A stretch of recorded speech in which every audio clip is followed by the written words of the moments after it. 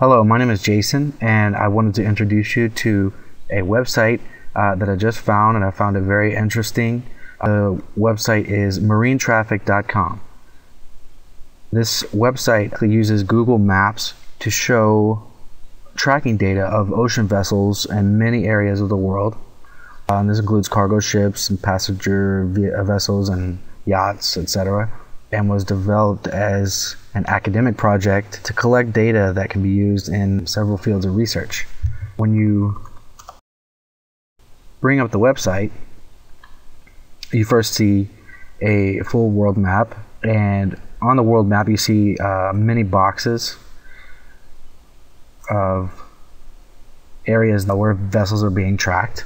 In each of the boxes you find a number, which is the number of vessels that are currently in that area. And if you go down and click on one of these boxes, it zooms down directly to the area and will show you all of the vessels that are being tracked, and they're categorized by color, and the color will indicate what type of ship it is using the legend on the left side.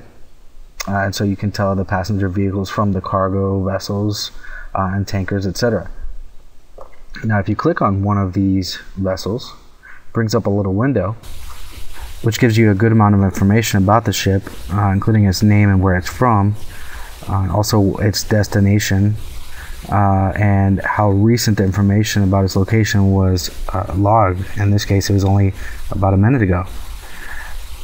In most cases, especially with larger ships, you can click on the photo, which will take you to another page with photos that have been collected on each ship.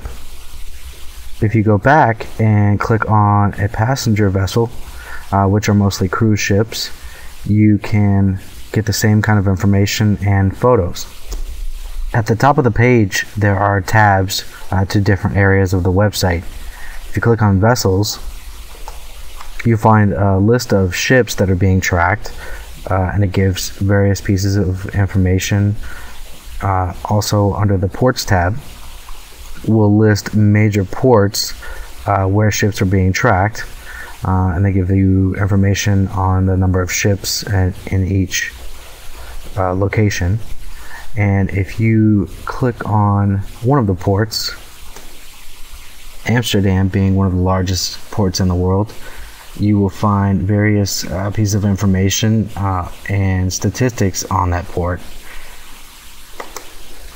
And finally, under the gallery tab at the top, you will find photos of ships that are categorized into interesting sections.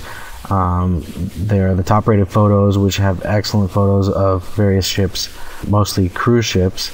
My favorite is actually the Oasis of the Seas, which is currently the largest passenger ship in the world, and it has some incredible photos.